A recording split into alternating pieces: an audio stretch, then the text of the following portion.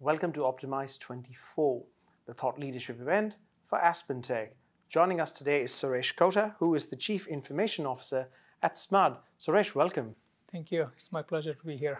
It's great to have you here as well. If I may just start by asking you, could you sum up your role at SMUD and also give the viewers of this broadcast a bit of flavor of what SMUD is about as a company? Sure. SMUD, Sacramento Municipal Utility District, is a vertically integrated utility. We are based in Sacramento County. We serve all the customers and the community in the Sacramento County, serving about 1.8 million people in 900 square miles service territory. When I say vertically integrated utility, we have the generation, transmission, distribution, and the last mile serving our customers, and we interface directly with the customer. From my role perspective, we have both the IT, information technology, that is from the desktop to data center, as well as the operational technologies, that is anything to deal with the real-time systems in terms of whether it is operating the power plants, wide area network communications, as well as the smart meters that goes up to each individual homes, reading up the meter to cash. Right. And I think in terms of the journey forward for SMUD, give us a color, a bit of a flavor on SMUD's own clean energy goals and its transition and sustainability goals for the near term. Yeah, sure. We have a very ambitious decarbonization goal that is to eliminate greenhouse gas emissions from our power portfolio by 2030. What we developed a roadmap towards that goal called 2030 Zero Carbon Plan. And there are two guardrails, or the tenets of the plan is the affordability and reliability. So it's not at any cost. And there are 5 key areas or the pillars what we consist of this that makes up this zero carbon plan. That is all the way from the generation, the natural gas generation repurposing. Today we have about 5 natural gas power plants that are very reliable and provide a low cost energy 24/7. So we are very much focused on reimagining those power plants to eliminate the greenhouse gas emissions, either by replacement, retooling, or using the clean energy fuels. And the second component of the plan is expanding on proven clean energy technologies like solar, wind, hydro, biomass, geothermal, as well as working on the future, some of the hydrogen or the carbon capture sequestration. But just on the proven clean energy technologies doesn't get where we need to be by 2030 to be there by net zero. These 2 pillars will get us up to the 90% where we need to be. So that's where we are focusing really on the third area, that's really on working on piloting and scaling up the new energy technologies, clean energy technologies, that is virtual power plants or the vehicle to grid or the demand flexibility. And on the grid scale technologies and the new emerging technologies perspective, we are looking into that hydrogen and the carbon capture sequestration. They're there from a scalability and cost also. We take that into the consideration because those are the 2 guardrails for us. One is the affordability and the another one is the reliability. And this is where we are working with partners in terms of developing and advancing some of these emerging smart grid technologies to support the grid that is reliable and efficient. And the fourth area is the financial aspect. Again, this is where we are very much laser focused on achieving this zero carbon plan that comes with a reasonable cost so that we can limit the rate increases for our customers. So we are a not-for-profit, we are a community-owned, so we take pride in that. So we want to provide that clean energy transition, but not at any cost. So we want to limit the rate impacts to not to exceed the annual rate of inflation. So how do we do about it? This is where we are pursuing the grants and the partnerships. From the behind the meter perspective, it is the EVs, PVs, and the battery storage. This is where we're working with Aspen Tech in terms of developing, enhancing the DERMS functionality. That's part of the scope of this proposal with the Department of Energy as well. And we are working with Calpine Energy for another $100 million grant in terms of the carbon capture sequestration project. Then the fifth area is the foundation, and it is really to how do we maximize our community benefits, really to improve the local air quality and the health of the overall health of the community in our local and the regional area, at the same time creating some of the clean tech jobs and to support some of the disadvantaged communities as well. Suresh, you're undergoing some very profound changes within your organization, and with change comes challenges. So it begs to ask the question that in order to meet those challenges, resolve some of those complexities, whatever they might be, first of all, spell out the complexities for us, please, and then give us a color of how you're partnering with Aspen Tech to achieve some of those objectives. The most dynamic transformation change is happening in the distribution grid. It is very transformative change in terms of it is becoming very complex and the dynamic, and we need have a better tools to manage the grid reliably and economically. That's where really Aspen Tech comes into the play, because with the proliferation of the distributed energy resources, the adoption of the EVs and the PVs and the battery storage, customers have the resources and we want them to be part of the journey. And we implemented ADMS, Advanced Distribution Management System, which gives the top-down view of the grid from a SCADA level. And we have all the smart meters. The data comes in at millions of the data points that we want to feed it into the ADMS to get a better visibility of the system from a load profiles perspective. So now we are implementing the next generation smart meters as well. And this is where we are working with Aspen Tech and the Itron in terms of the three-way partnership to bring this smart meter data more near real-time data, 5-minute interval data that is feeding into make it better, the distribution power flow, switch order management. So really the tools that the distribution operators and the distribution engineers are needed that's what we are working with Aspen Tech. To me, it comes across that all the cross solutions that you are deploying, they're heavily digitally premised. So as a technologist, it begs to ask you a macro question that if you see the approaching horizon, how big a role is digitalization going to play for your company? I think digitalization is going to play a very important and a key role in this clean energy transition. The distributed intelligence, of course, there are still a lot of challenges in terms of interoperability, especially the equipment that comes from different manufacturers, whether it is the EVs or the inverters or the batteries. They need to talk to each other. So without that, it would be the standards and the interoperability standards creates a little bit of a challenge. But considering we are working with all the equipment manufacturers and we will eventually get there.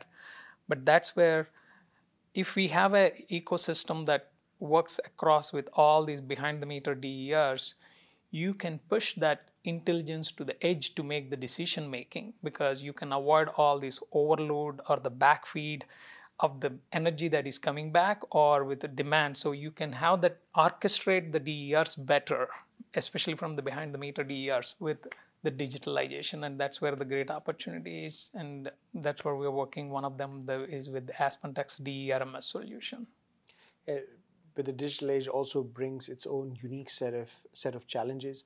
You're a company in transformation. So perhaps could you sum up some of the volatility and the challenges specific to SMUD that you're facing that perhaps are always at the back of your mind as CIO? There are multiple aspects of the challenges. Like one, I talked about it in terms of the interoperability standards or the technology not being there. This is where the partnership and the co-innovation and the people you have to partner with the people that have the common vision and the mission to get to there where we want to be. One being the technology readiness and we being the little bit of a bleeding edge in some areas. And of course, there are other utilities also, but at the same time, at what cost you want to do. And the other aspect definitely with the technology perspective is you need to consider from a cybersecurity perspective is what kind of a threat vectors that will be there. And the third is the organizational change management, because traditionally we are all comfortable with a one-way power flow, but you don't have a choice. And now we are having this bidirectional power coming into the play. It's the two-way distribution grid or bidirectional distribution grid. You have to engage and educate customers. Customers are not just like the consumers now they are the producers also. But in this equation, previously it is a centralized generation, now it is all the distributed generation. There is a great opportunity. There are a lot of challenges, as I said, but with all these challenges comes with opportunities. So how do you better orchestrate all these things, take advantage, and make the customers and community part of this journey? That's where a lot of change management within the organization, within the community. How do you educate? At the same time, from a policies perspective also, we want to work with the regulators and the policy um, developers in terms of what are the standards that we would like to see, and where is the flexibility that we want to, because we don't want to be very rigid on that. Will makes it very hard to implement some of these systems. If you look at some of the solutions you brought to bear, we've spoken about some of the deployments that you've done with Aspen Tech. We look at your ambition. We look at you as a cooperative, if I may say so. In transition, you're using natural gas as a bridging fuel, and you're switching on to more renewable sources of energy. So, in summation, you are actually aspiring to perhaps build a grid for the future. Now, that then begs the question: does it require you to completely reorient or readjust your business model? Fundamentally, there won't be change because at the end of the day, we've been formed to serve the Sacramento community, and that provide the reliable and power at an affordable cost.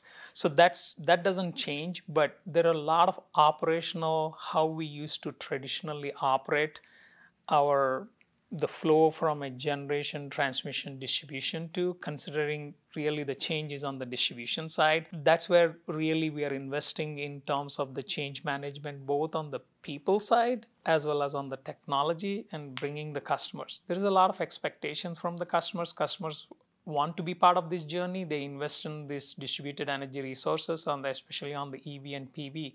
So how do we maximize and how do we incorporate them as part of the journey rather than previously? The shift in the business model perspective is we may be considering them previously just as a customers or a consumers. Now they are the partners of this journey. So when we say partnership, it's not only the partnership with the vendors or the strategic players, it's the partnership with our customers as well now comes into play. That's a little bit of a shift in the business operating model. Now, if we go right down to the core, the essence of your utility company, we look at new systems and new technologies. Where would these new systems or technologies be brought to bear when we're looking at control rooms of utilities such as yourself in the not too distant future? Traditionally, we have two control centers. One is more on the generation transmission, what we call the PSO, power system operators, and the distribution level is the distribution system operators. The two separate control rooms and control centers. I see more and more change in the DSO side on the distribution system operators because they have to maneuver a lot of levers to manage the distribution grid very reliable and efficient. That's where some opportunity comes from, then a reliability dispatch or an economic dispatch, because there are the resources that are available. Will we start with an AI? AI and ML we use today because we have the smart meters and we have millions of data points that we collect every day that we use from more on the back end from an artificial intelligence or the machine learning perspective. But the generative AI or pushing the decision making to the edge is where a little bit of going into the future. So that releases the burden on the DSO. Of course, as we have to always consider, because from a threat vectors perspective, the cybersecurity and how much automation you want to do, how much modeling we can get better at it, and what tools we can give it.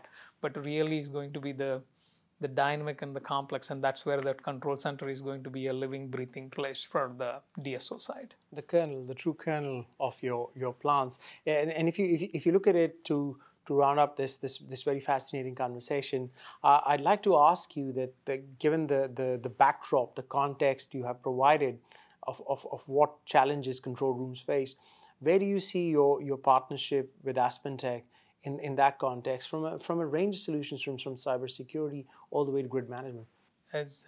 Especially from the grid management, of course, cybersecurity nowadays is an integral part of everything that we do because we cannot take it granted on everything. That, especially from a reliability, when we say reliability, that is very serious, and safety and reliability are the topmost for any utility company. So we take it we make sure the cybersecurity is the ticket to play to begin with, to start with. And from a grid management perspective, as today it is not there, there are a lot of players everyone says, hey, we can do this DER management, but that's more focused on a particular type of a DER type. Maybe, okay, I can manage all your EVs, or I can manage all the batteries, or I can manage, one can manage the thermostats and all. But bringing all of these things together to provide that a holistic picture where you lay it on top of your distribution model, and that's where the great opportunity, and that's where we see from our reference architecture or our roadmap perspective, we hope Aspen Tech will get there, and that's where we look at from the digital grid management or the Aspen Tech solutions. There is a great opportunity, and that's our vision, and that's how we partner with them to co-innovate to get to where we want to be. Suresh, that was a fascinating conversation. We really appreciate your insight. Many thanks for your time. Sure, my pleasure. That was Suresh Kotha, Chief Information Officer at SMUD.